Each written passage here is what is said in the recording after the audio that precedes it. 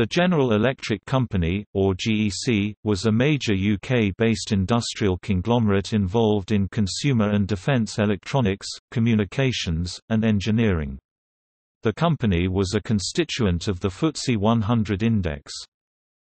In December 1999, GEC's defence arm, Marconi Electronic Systems, was amalgamated with British Aerospace to form BAE Systems. The rest of GEC continued as Marconi plc. The financial troubles that followed the bursting of the dot-com bubble in 2001 led to the restructuring in 2003 of Marconi plc into Marconi Corporation plc. In 2005, Ericsson acquired the bulk of Marconi Corporation plc, along with its principal subsidiary, Marconi Communications. The remainder of the business was renamed Telent.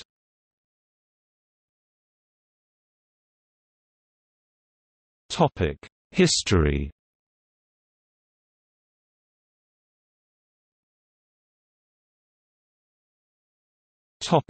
Early years 1886 to 88.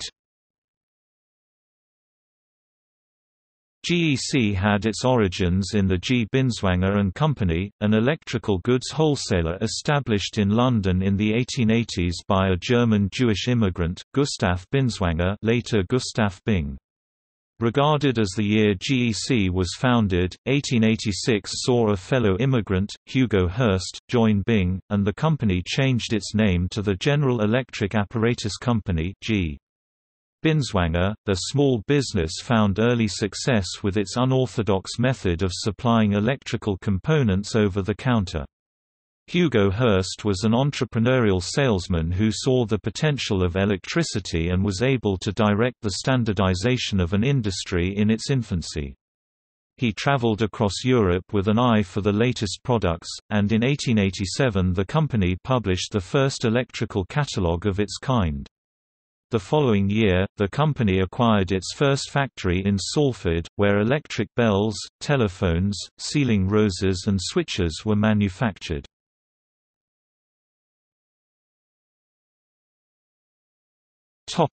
Incorporation and expansion 1889 to 1913.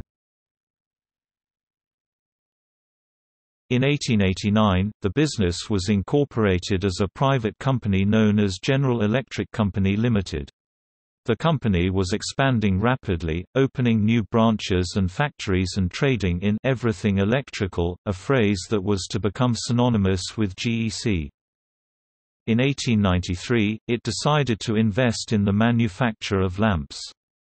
The resulting company, to become Osram in 1909, was to lead the way in lamp design, and the burgeoning demand for electric lighting was to make GEC's fortune. In 1900, GEC was incorporated as a public limited company, the General Electric Company 1900 Limited. The 1900 was dropped 3 years later. In 1902, its first purpose-built factory, the Whitton Engineering Works, was opened near Birmingham. With the death of Gustav Bing in 1910, Hugo Hurst became the chairman as well as managing director, a position he had assumed in 1906. Hurst's shrewd investment in lamp manufacture was proving extremely profitable. In 1909, Osram began production of the most successful tungsten filament lamps in the industry. Rapidly growing private and commercial use of electricity created huge demand. The company expanded both at home and overseas, with the establishment of agencies in Europe, Japan, Australia, South Africa, and India. It also did substantial trade with South America.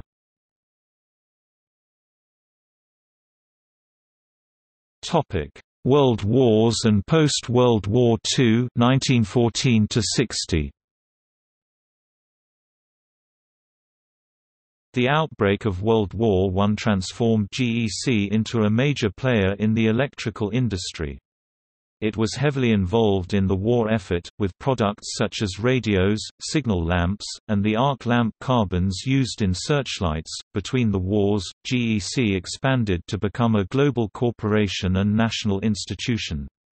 The takeover of Fraser and Chalmers in 1918 took GEC into heavy engineering and bolstered their claim to supply everything electrical. In the same year, the maker of electricity meters, Chamberlain and Hookham, was also acquired by GEC. In 1917, GEC created the Express Lift Company in Northampton, England. In 1919, GEC merged its radio valve manufacturing interests with those of the Marconi Company to form the Marconi Osram Valve Company. In the 1920s, the company was heavily involved in the creation of the UK national grid. The opening of a new purpose-built company headquarters, Magnet House, in Kingsway, London in 1921, and the pioneering industrial research laboratories at Wembley in 1923, were symbolic of the continuing expansion of both GEC and the electrical industry. In World War II, GEC was a major supplier to the military of electrical and engineering products. Significant contributions to the war effort included the development in 1940 of the cavity magnetron for radar, by the scientists John Randall and Harry Boot at the University of Birmingham, as well as advances in communications technology and the ongoing mass production of valves, lamps and lighting equipment. The post-war years saw a decline in GEC's expansion. After the death of Hugo Hurst in 1943, his son-in-law Leslie Gamagay, elder son of the founder of Gamagays, along with Harry Railing, took over as joint managing directors. Despite the huge demand for electrical consumer goods, and large investments in heavy engineering and nuclear power, profits began to fall in the face of competition and internal disorganization. Further expansion 1961 to 83. In 1961, GEC merged with Sir Michael Sobel's company, Radio and Allied Industries, and with it emerged the new power behind GEC, Sobel's son-in-law Arnold Weinstock, who became the managing director of GEC in 1963, and moved its headquarters from Kingsway to a new building at 1 Stanhope Gate in Mayfair. Weinstock embarked on a program to rationalize the entire UK electrical industry, beginning with the internal rejuvenation of GEC. In a drive for efficiency, Weinstock made cutbacks and instigated mergers, injecting new growth into the company. GEC returned to profit and the financial market's confidence was restored. In the late 1960s, the electrical industry was revolutionized as GEC acquired Associated Electrical Industries (AEI) in 1967, which encompassed Metropolitan Vickers, British Thomson Houston (BTH), Edison Swan, Elliott Brothers, Siemens Brothers & Co., Hotpoint, W.T. Henley, and Burleck. In 1968, GEC merged with English Electric, incorporating Elliott Brothers, the Marconi Company, Ruston and Hornsby, Robert Stevenson and Hawthorns, the Vulcan Foundry, Willans and Robinson and Dick, Kerr & Co. The Whitton Works remained one of the company's biggest sites, producing high-voltage switchgear and transformers, small motors, mercury arc rectifiers and traction components, until the plant was gradually sold off by Weinstock in 1969. In 1969, a new subsidiary company was born, English Electric AEI Traction Limited. This new organization slowly integrated together the traction divisions of both AEI and EE, culminating in 1972 when the company was renamed GEC Traction Limited. Also added to the company was the industrial locomotive division of the former English Electric, which was based at Vulcan Works, Newton-le-Willows. This later became a separate company, GEC Industrial Locomotives Limited. The company had manufacturing sites at Manchester, Preston and Sheffield. The company continued to expand with the acquisition of W&T Avery Limited in 1979. In April 1981, GEC acquired Cincinnati Electronics (CE) in Cincinnati, Ohio, at the time owned by George J. Mealy. CE was a leader in military radios and infrared technology, space electronics, and other high-security products, doing business throughout the world. Now owned by L3 Cincinnati Electronics. In 1981, GEC acquired two more U.S. companies, Mitel and the Picker Corporation, an American manufacturer of medical imaging equipment. GEC merged Picker with Cambridge Instruments, GEC Medical, and American Optical to form Picker International (PI). GEC Medical was itself an amalgamation of Watson & Sons Limited, formed in the early 20th century in London and long a part of GEC, and A. E. Dean & Co. of Croydon. In 1982, PI introduced the first 1.0T magnetic resonance imaging (MRI) unit. In 1998, it acquired the CT division of Elsint Limited. In 1999, the company changed its name to Marconi Medical Systems. In 2001, Philips Electronics bought Marconi Medical Systems for $1.1 billion.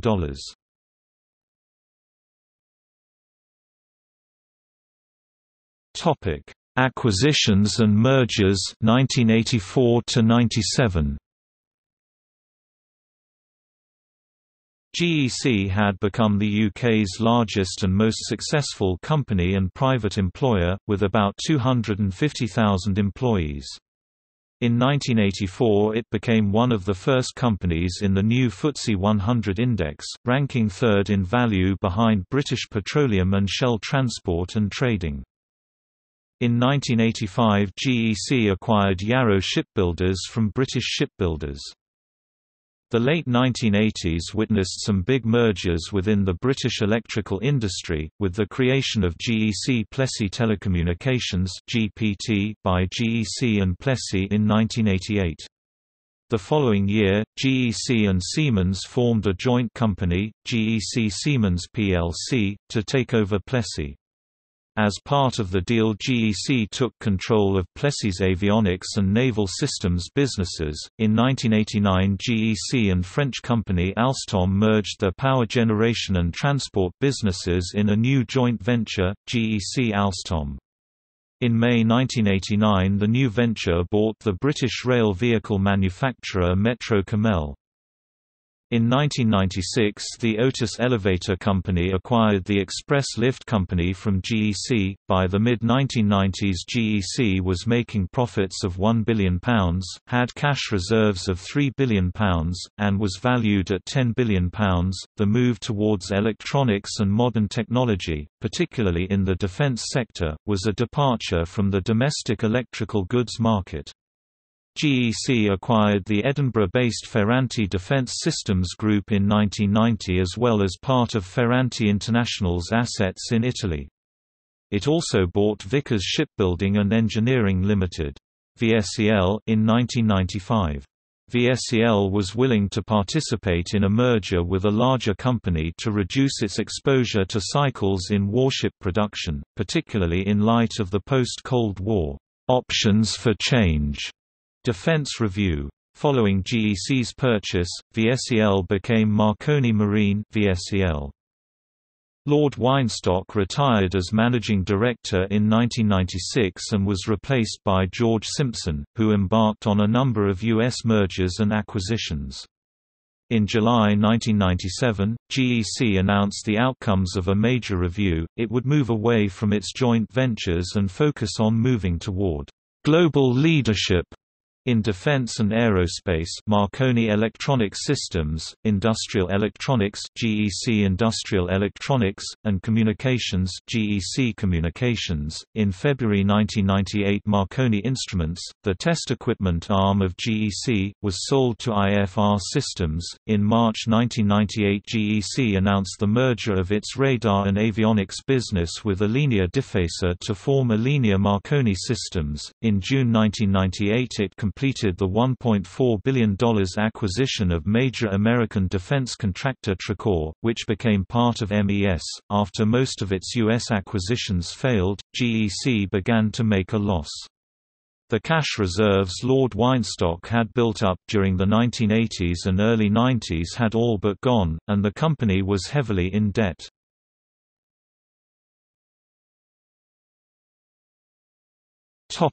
Marconi Electronic Systems sale 1998–99.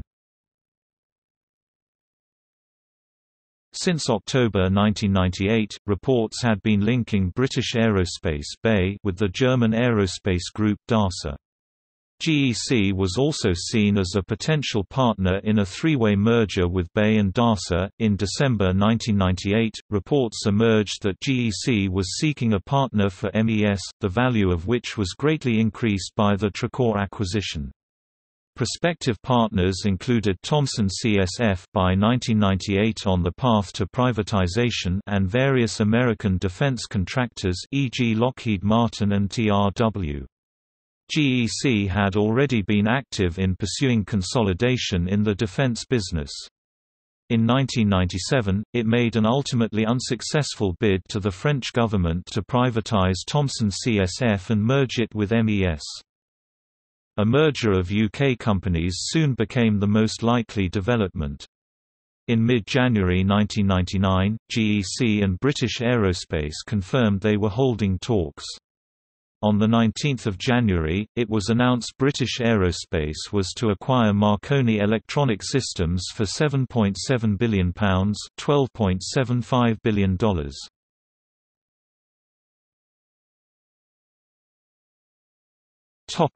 Marconi plc 1999 to 2002.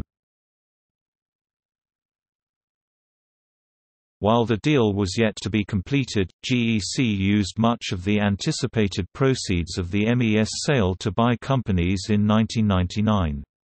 This was part of a major realignment of the firm to focus on the burgeoning telecoms sector, and it became a radio, telecommunications and Internet equipment manufacturer. In 1999, Marconi plc bought two American equipment makers, RELTEC Corporation in March for £1.3 billion, and 4 Systems in April for £2.8 billion, to complement the telecommunication business of its subsidiary Marconi Communications. Later that year, GEC acquired K. Vyner's Govan Shipyard. In April 2000, it acquired Mobile Systems International for £391 million.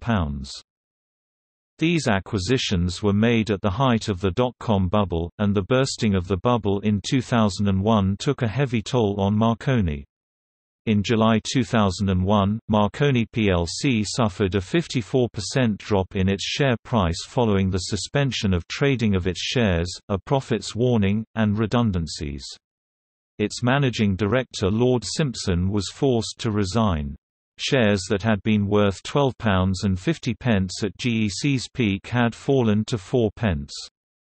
Lord Weinstock's own stake, once worth £480 million, was reduced to £2 million.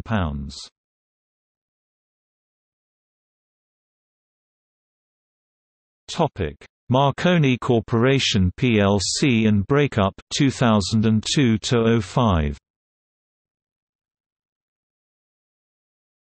On 19 May 2003, Marconi plc underwent a restructuring and became Marconi Corporation plc, advised by Lazard and Morgan Stanley. Marconi shareholders received 1 Marconi Corporation share for every 559 Marconi shares. In a debt-for-equity swap, the firm's creditors received 99.5% of the new company's shares. In 2005, the company failed to secure any part of BT's 21st Century Network (21CN) program, surprising commentators and sending the company's shares tumbling. Before the announcement, the investment bank Dresdner Kleinwert had said, "Marconi is so advanced with its products and so entrenched with BT Group plc that its selection looks certain." Various bids were received for the business, including one from Huawei Technologies, with whom Marconi already had a joint venture, until the collapse of the Marconi Group in 2005 and 2006. The company was a major supplier of asynchronous transfer mode, gigabit Ethernet, and Internet Protocol products. The majority of Marconi Corporation's businesses, including Marconi Communications and the rights to the Marconi name, were sold to Ericsson in 2005, and the remainder was renamed Telent plc. On 27 October 2006, the company folded voluntarily.